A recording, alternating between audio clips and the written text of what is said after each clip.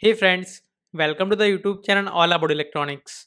So in this question, we have been given this circuit, and for the given circuit, we have been asked to find the required value of the C for the sinusoidal oscillation of 2 kHz frequency. So if you look this circuit, then it seems like a Wien Bridge oscillator, right?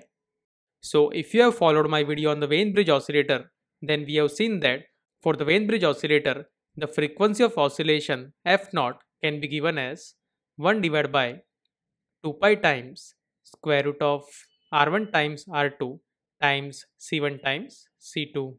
So here these r1 and r2 are 1 kilo ohm, while we need to find the value of c. So here, since r1 is equal to r2 and c1 is equal to c2, so we can write this expression as f0 is equal to 1 divided by 2 pi times rc.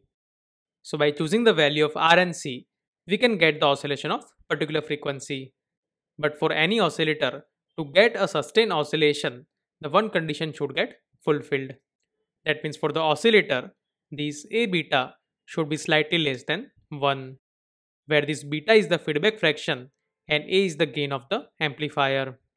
So for the Wien Bridge oscillator, we have seen that whenever this R1 is equal to R2 and C1 is equal to C2, at that time, this feedback fraction beta is equal to 1 by 3, where this beta is equal to this V plus divided by V out, where this V plus is the voltage which is appearing at this non-inverting terminal.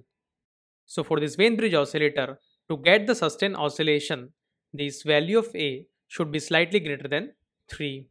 That means the gain of the amplifier should be slightly greater than 3. So in this case, the gain of this amplifier is equal to 1 plus this R4 divided by R3, because this op-amp is configured in the non-inverting configuration, where this R4 is equal to 1.9 kilo ohm and this R3 is equal to 1 kilo ohm. That means here the gain is equal to 2.9, and since the gain is less than 3, so we will not get the sustained oscillation. That means here, since A beta is less than 1, so irrespective of the value of C, we will not get any sustained oscillations. But suppose if this A beta is greater than 1, in that case, with the help of this equation, for a 2 kHz oscillation, we can find the value of C. But with the given configuration, we will not get any oscillations. And hence, for the given question, this D is the correct answer.